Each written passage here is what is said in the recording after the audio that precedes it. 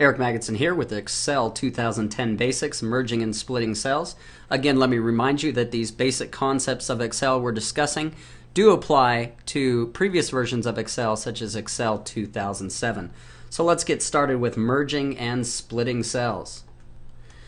Essentially, we're using the same spreadsheet that we've been using before, and as you can see, I have a title and a subtitle that it would be best if I could see the whole thing. When I entered this, it was centered into cell A1.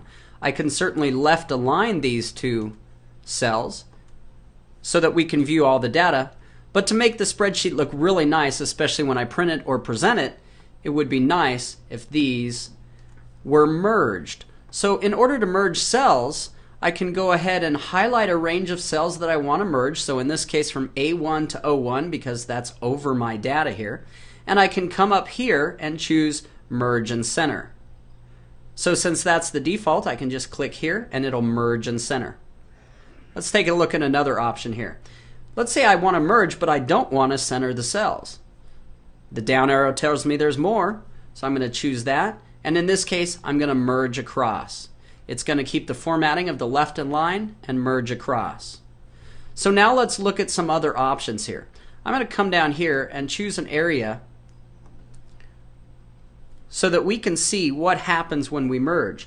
This is best seen if I apply some quick borders to these cells. So as you can see, I'm going to merge these 8 cells.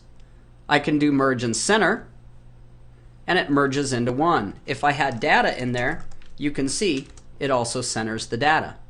Let me undo, go back to our 4. I've got them highlighted.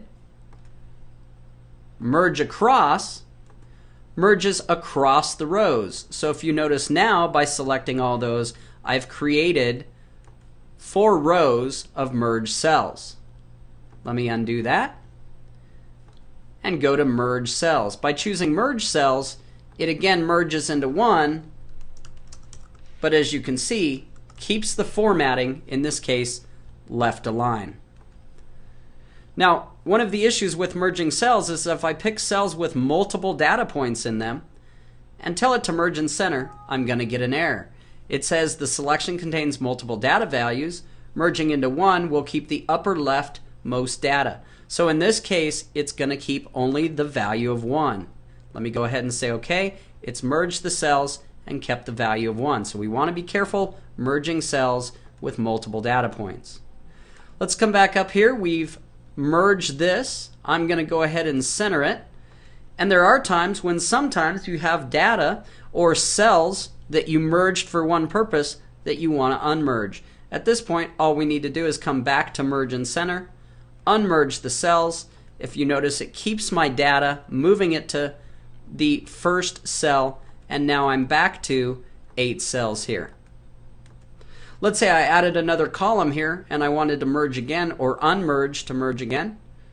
I can come up here, unmerge the cells, and now if you notice, cell A1, B2, A2, B2, C2, etc. are available to me again. The last thing I want to point out is that when we merge and center, essentially the cells B1 in this case, or B2 in this case, versus O2 have gone away. This merge cell takes the address of the first cell in the merge, in this case A2. So if I happen to be down here, come up here and type A2 to go to that cell, you'll see it's that merged cell. So there's merging and unmerging cells. Take care.